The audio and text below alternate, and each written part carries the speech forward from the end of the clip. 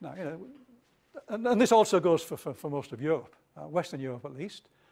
Certainly sort of countries that are essentially capitalist. We build our number system on commerce and trade. Okay, we start with counting numbers and elementary arithmetic.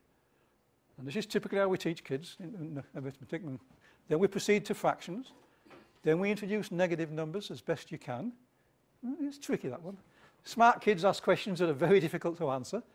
And then we slip in real numbers under the heading algebra. We pretend there's not a problem there. And from the point of view of a teacher, the first step is pretty good. There are good metaphors for counting. I mean, literally you can count, and you can think of all sorts of metaphors for dealing with positive numbers. Fractions is pretty good. You can talk about breaking things away. I mean, American mathematics books are talking about pizzas, but I guess that reflects just American diet. European textbooks, we cut up straight lines and squares and rectangles and pies. Actually, we don't cut up pizzas in Europe. We cut up pies, which is misleading because pi tends to mean something else. But anyway. But there are good metaphors about sharing out in fractions. Negative numbers are sort of, you read all sorts of weird stuff about helium balloons on balances and things, which is a really weak and misleading metaphor. But anyway, there's all sorts of problems here, and kids sort of get lost. And many an adult has enormous trouble really knowing what negative numbers are. Minus times minus equals plus, the reason why we won't discuss. Was Hilaire Belloc, I think it was. And in fact, most people actually can't give a good explanation of why -1 times -1 is +1. And it's not because they're stupid, it's because it's actually kind of a tricky thing to do. And this is the famous don't ask, don't tell policy. You just don't raise the issue. You just say, well, there's no problem here, we just have these continuous lines. And then students get to university and they look at the construction of the real numbers from the rational numbers and they think, I'm not going to be a mathematician.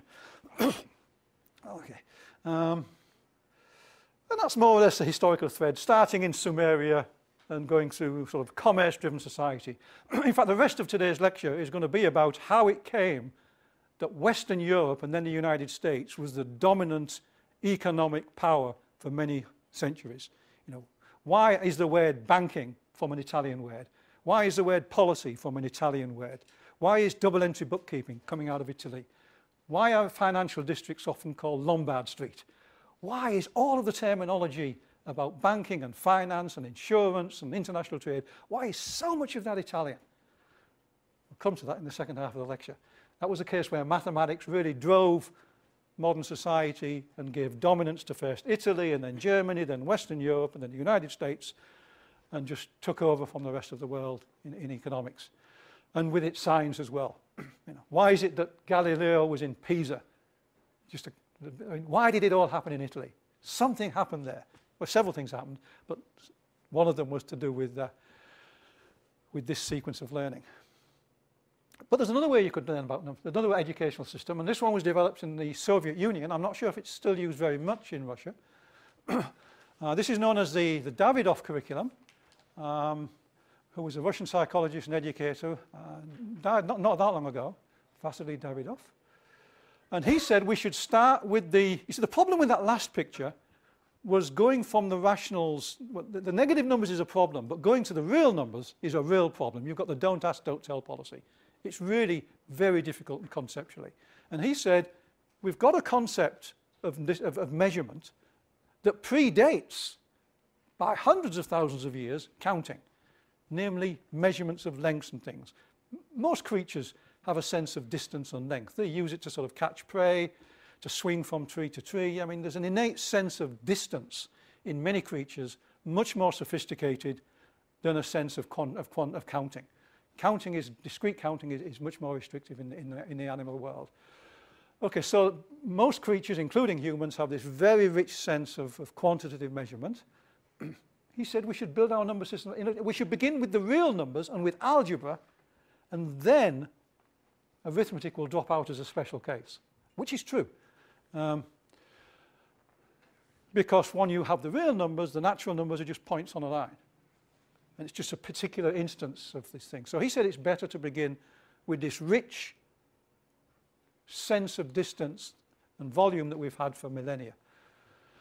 And in building a curriculum, he took Vygotsky's ideas and talked about spontaneous concepts via scientific concepts, and these are all technical terms which I won't go into details about, but we can chat about them offline sometime. Spontaneous concepts when children just abstract from everyday experiences. But human beings don't just abstract, they theorize. And they can theorize from a very early age. In fact, they do. I mean, very young children theorize about things. They form theories from a very early age. And he says with a bit of nudging, you can take those ideas, this theorizing capacity, and develop what he calls scientific concepts. And this allows you to build a curriculum in which you get very naturally, at a very early age, from ages something like 6 to 8, you can begin by doing algebra and solving equations, and then arithmetic follows as special cases. If you are interested, I have an online column called Devlin's Angle at the MAA. If you just type in Devlin's Angle, and you go back to 2008 and 2009, Christmas around 2008, 2009, I actually had 2 articles on these. It's actually hard to find out much about this. This is written about a lot in the educational research literature. My 2 articles are almost the only articles I've seen and come across that tries to explain these things to a general audience.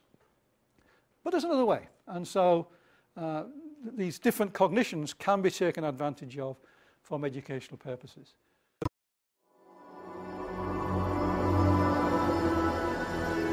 Stanford University.